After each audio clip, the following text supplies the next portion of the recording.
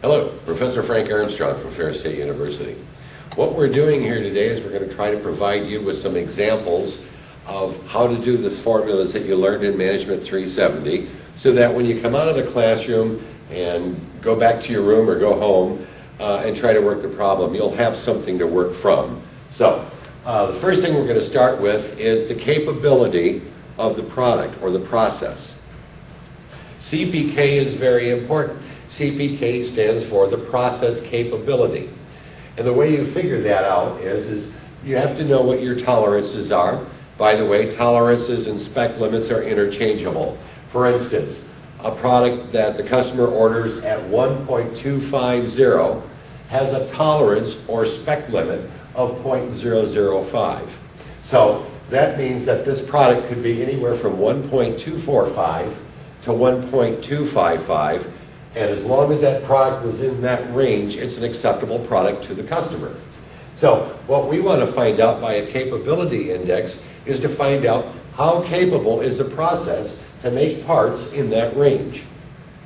A standard deviation, as we talked about, is the standard deviation between one measurement and the other over a group of measurements. So if you measured 100 parts and you added it all up and divided it by the number of parts and found out what the deviation was between all those parts, the standard deviation in this case, for the example we're using out of the textbook, is 0.0083. And after adding up all the parts, measuring them and dividing by 100, let's say, because that's the sample size we used, we found out that X bar, or the average mean value of the part, is 1.251. So we have all the numbers we need now to figure out the capability index. We know what the tolerance or the spec limits are, we know what the standard deviation is, and we know what the average mean value is of the parts that were measured. So we take a look at our formula. CPK is the minimum of either X bar, which is right there, minus the lower spec limit, which in this case, the lower spec limit would be 1.245, divided by 3 times sigma, or 3 times that number, the standard deviation number. Or the upper spec limit, which would be 1.255, minus the X bar, 1251, divided by 3 times the sigma, or standard deviation again. So when you do the math, you'll see that we have the X bar, 1.251, minus the lower spec limit, which is 1.245, divided by 3 times the standard deviation, and you do the math, you get 2.4. But we need the minimum score, so you have to figure both. So you also have to look at upper spec limit, which in this case is 1255, minus the standard X bar number, which is 1.251, divided by 3 times sigma, again the same number, and you do the math and you get 1.6.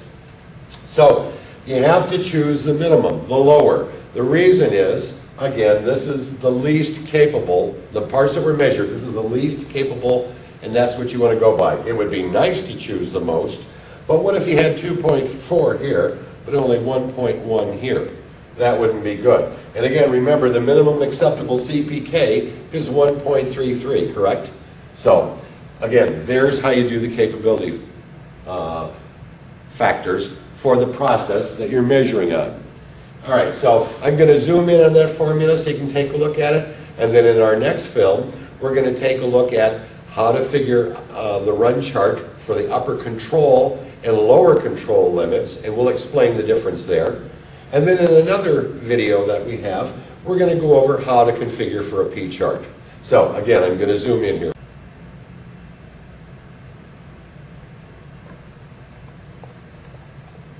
And there you can see the numbers that you need for that formula, and I just explained how we get them.